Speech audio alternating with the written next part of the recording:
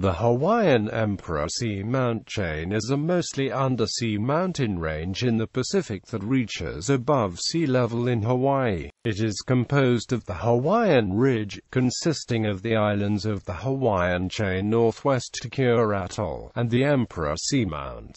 Together they form a vast underwater mountain region of islands and intervening seamounts, atolls, shallows, banks and reefs along a line trending southeast to northwest beneath the northern Pacific Ocean. The Seamount chain, containing over 80 identified undersea volcanoes, stretches over 5,800 kilometers from the Aleutian Trench in the far northwest Pacific to the Loʻihi Seamount, the youngest volcano in the chain, which lies about 35 kilometers southeast of the island of Hawaiʻi. Regions.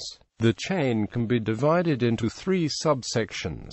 The first, the Hawaiian Archipelago, consists of the islands comprising the U.S. state of Hawaii, as it is the closest to the hot spot. This volcanically active region is the youngest part of the chain, with ages ranging from 400,000 years to 5.1 million years.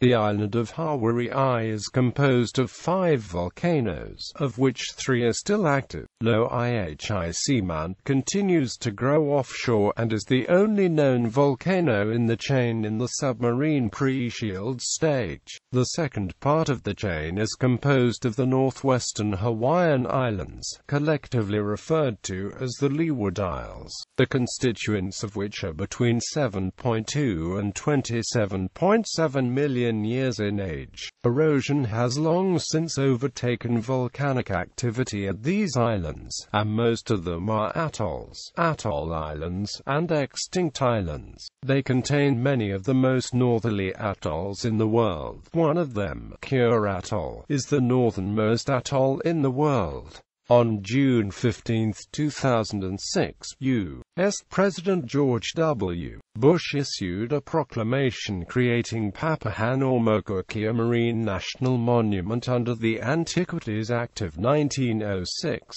The national monument, meant to protect the biodiversity of the Hawaiian Isles, encompasses all of the Northern Isles, and is one of the largest such protected areas in the world. The proclamation limits tourism to the area and calls for a phase-out of fishing by 2011. The oldest and most heavily eroded part of the chain of the Emperor Seamounts, which are 39 to 85 million years in age. The Emperor and Hawaiian chains form an angle of about 120 degrees. This bend was long attributed to a relatively sudden change of 60 degrees in the direction of plate motion, but research conducted in 2003 suggests that it was the movement of the hot spot itself that caused the bend. The issue is still currently under debate. All of the volcanoes in this part of the chain have long since subsided below sea level, becoming seamounts and gyos. Many of the volcanoes are named after former emperors of Japan. The Seamount chain extends to the West Pacific and terminates at the Kure-Kamchatka Trench, a subduction zone at the border of Russia. Formation. The oldest age for the Emperor Seamounts is 81 million years, and comes from Detroit Seamount. However, Meiji Gyo, located to the north of Detroit Seamount, is likely somewhat older. In 1963, geologist John Cuso Wilson hypothesized the origins of the Hawaiian Emperor Seamount chain, explaining that they were created by a hotspot of volcanic activity that was essentially stationary as the Pacific tectonic plate drifted in a northwesterly direction, leaving a trail of increasingly eroded volcanic islands and seamounts in its way. An otherwise inexplicable kink in the chain marks a shift in the movement of the Pacific plates some 47 million years ago, from a northward to a more northwesterly direction. and the kink has been presented in geology texts as an example of how a tectonic plate can shift direction comparatively suddenly. A look at the USGS map on the origin of the Hawaiian Islands clearly shows this spear point. In a more recent study, Sharp and Clegg interpret the bend as starting at about 50 million years ago. They also conclude that the bend formed from a traditional cause, a change in the direction of motion of the Pacific Plate. However, recent research shows that the hotspot itself may have moved with time. Some evidence comes from analysis of the orientation of the ancient magnetic field preserved by magnetite in ancient lava flows sampled at Seamounts. This evidence from paleomagnetism shows a more complex history than the commonly accepted view of a stationary hotspot. If the hotspot had remained above a fixed mantle plume during the past 80 million years, the latitude as recorded by the orientation of the ancient magnetic field preserved by magnetite should be constant for each sample. This should also signify original cooling at the same latitude as the current location of the Hawaiian hotspot. Instead of remaining constant, the paleolatitudes of the Emperor Seamounts show a change from north to south, with decreasing age. The paleomagnetic data from the Seamounts of the Emperor chain suggest motion of the Hawaiian hotspot in Earth's mantle.